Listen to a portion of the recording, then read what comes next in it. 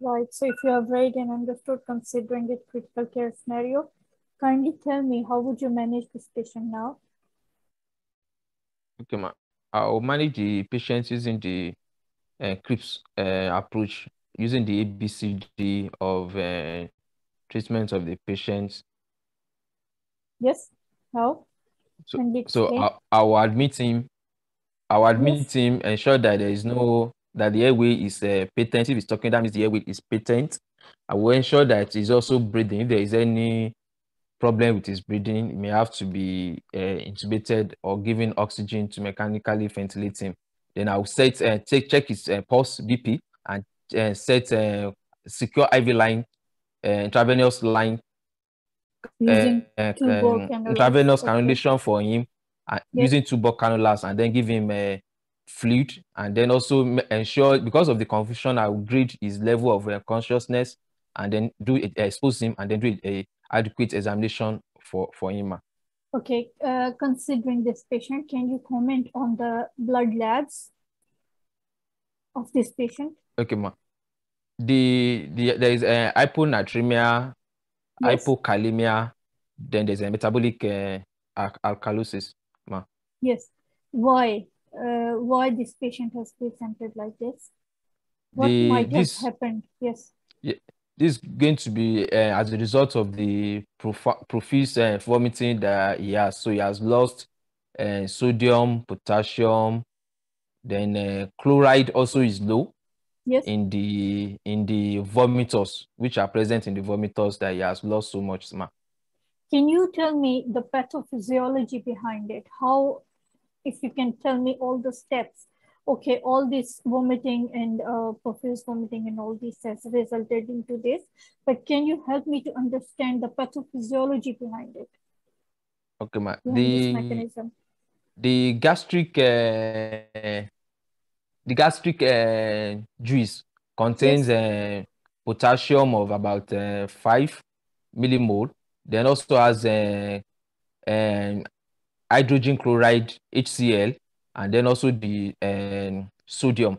So from patient vomiting and vomiting, patients lost all these sodium, so lost mainly potassium, chloride, and then hydrogen ion in his vomitors. So with time, there is reduction in these electrolytes in the patient's body, yes, because but what is the mechanism? How does it take place?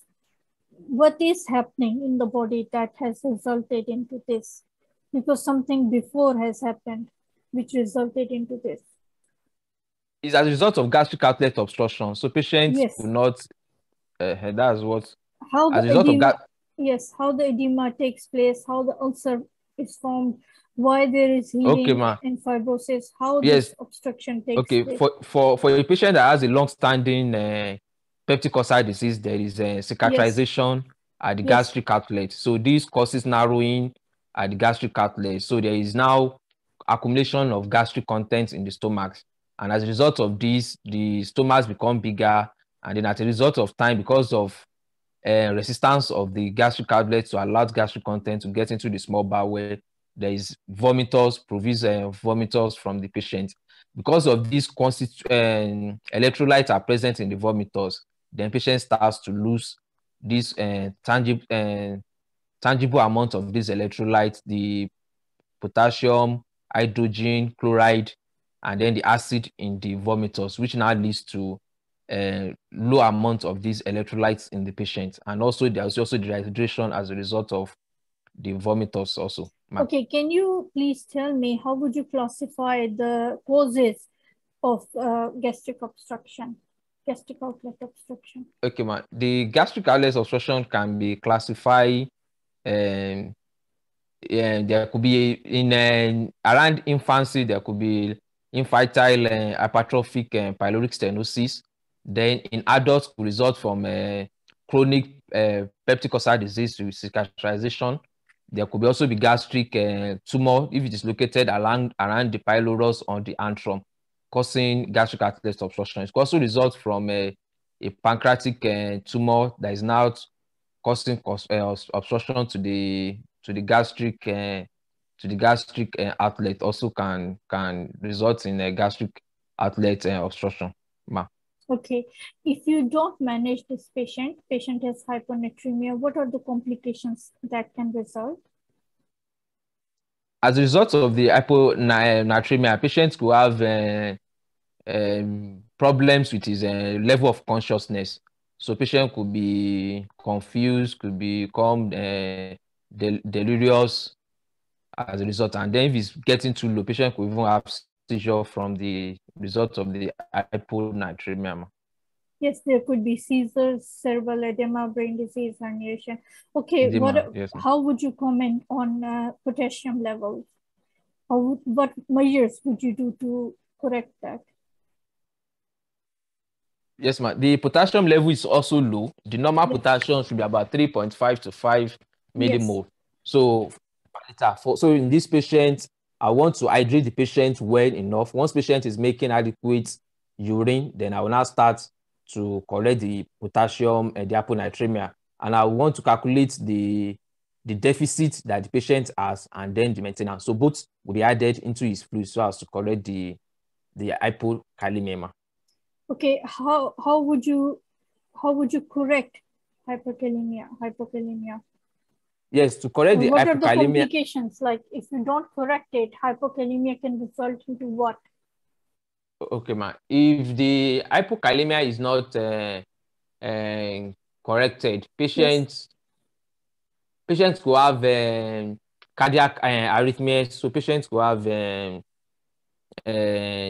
cardiac arrest in systole. Yes. So that's why the hypokalemia must be corrected so as to prevent patients from having this lethal complication. In case of metabolic alkalosis, bicarbonate level would be, what would be the bicarbonate level? Would it be raised or decreased? Yes, the bicarbonate level will be high, ma. Yes, how does it affect? As a result of yes, please. Because the bicarbonate level is high, usually with the correction of with adequate hydration of the patient, usually there is correction of the of the high bicarbonate that is in the patient, ma. Yes, but you didn't tell me reduction of pancreatic juice secretion, etc. This hyponatremia leads to also paradoxical aciduria. Can you tell me how? What role does it play? Yes, for patient that has metabolic alkalosis, what one will have expected in his in the urea should be and the urine should be alkalotic. But in patients with GOO, they have paradoxical aciduria. The body tries. Yes. The body tries to absorb the potassium. Yes. In the sodium. There is activation of the renin aldosterone system in the body so as to conserve water, conserve sodium in the patient, and then the potassium also that the patient is losing in the vomitors. So more acid is lost into the urine of the patient. So this leads to the aciduria. This is what I wanted to understand, because this hypokalemia and the urine became acidic due to presence of hydrogen. That's how hydrogen is coming. Yeah. All right, yes, one last question. Bella is gone. Can you tell me when this patient would be fit for surgery? Because you said it's gastric outlet obstruction and it's not a child, it's an adult patient. My bad, please down. Okay, it's an adult patient. One last question, please.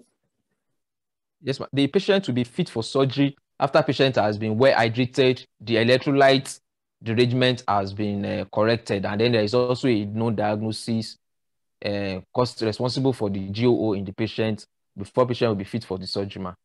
Good. Yes, thank you.